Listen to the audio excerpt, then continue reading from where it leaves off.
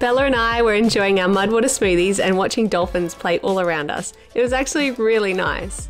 Next minute, what we thought was a friendly pelican, let's call him Bruce. Bruce comes in for a closer look. For those of you who don't know, Bella is terrified of birds, so she's not liking Bruce's curiosity. Instead of being polite, Bruce goes in for the mudwater because, well, we all know it's pretty damn great. Instead, Bella's foot ends up in Bruce's mouth and Bella ends up in the water. Bruce, if you wanted some mudwater, mate, you could have just asked. Yep, Bella is a little traumatized.